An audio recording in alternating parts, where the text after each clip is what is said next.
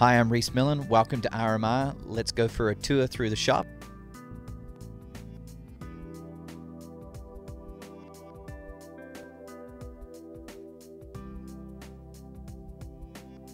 For this year, we're going to go after the overall hill climb record at Pikes Peak.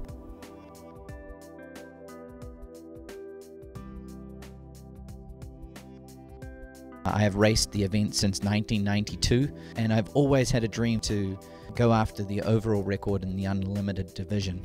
Unlike any other category of racing or sanctioning body rule system, you have freedom of design, freedom of expression, and with the creative crew that I have, we're able to put pen to paper and welder to metal and create some amazing pieces that we've implemented into this design in the RMR PM580, which we're dubbing as our LMP1 or Le Mans style car that is totally out of its element as far as looks, but very much so in its element as far as design.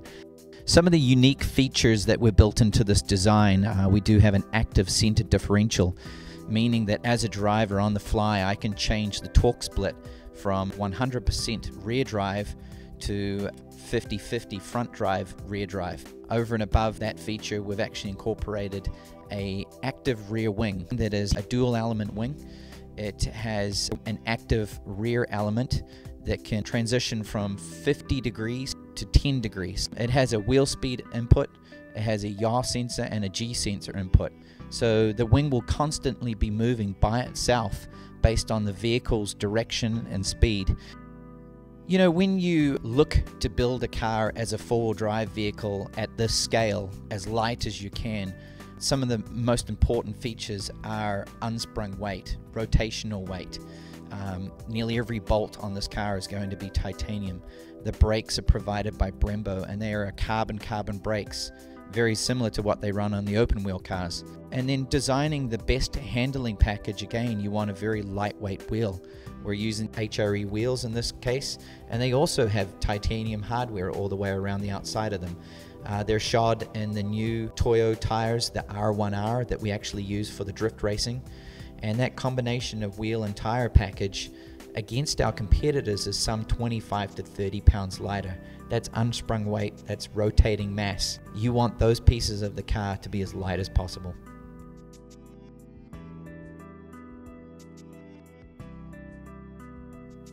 For 2009, we teamed up with Hyundai, and it was the second showing for the Hyundai Genesis Coupe at SEMA.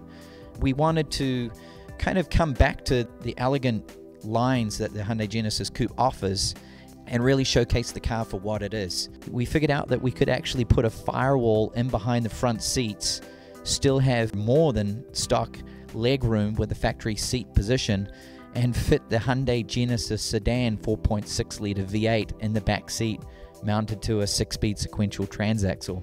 You know, for me personally, the reward of the driving is sometimes second to the reward of developing the car and designing the car.